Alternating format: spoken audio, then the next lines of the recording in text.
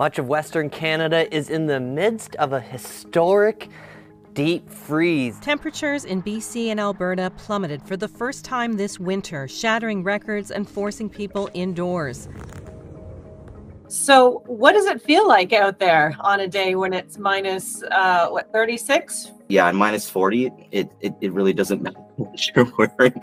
Your face freezes within a couple minutes. On Thursday, January 11th, Edmonton resident Christian Lee was working from home, something he rarely did, when he noticed that the house was cooler than what the temperature was set for. So I went down to see what was wrong with the furnace, and it wasn't running, and it was minus 30 yesterday in the middle of the day. Lee quickly went into action, lighting the fireplace, turning on the stove, and setting up space heaters to prevent pipes from freezing. We were without heat not for that long, about 4 to 5 hours, but the temperature being so cold outside, the house dropped really fast. Lee says the temperature inside the house fell 10 degrees in just a couple of hours. It's a good thing a technician was able to fix the furnace before nightfall, because Edmonton's temperature dropped even further overnight. At Edmonton International Airport, Friday morning wind chill minus 59. It was also the third coldest morning on record. Lee is grateful that he made the last-minute decision to work from home.